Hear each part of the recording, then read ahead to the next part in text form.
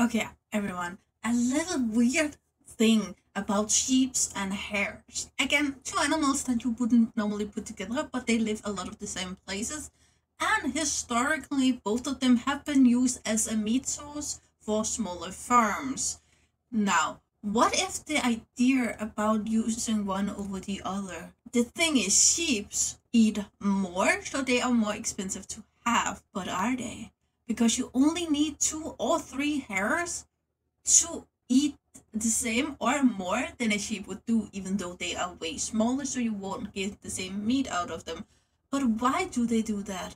That's basically because the sheep stands and it lays, and it lay down again. A hare runs around and runs around and runs around and dig a tunnel up again and runs around. So they need so much more energy, which is why they eat so much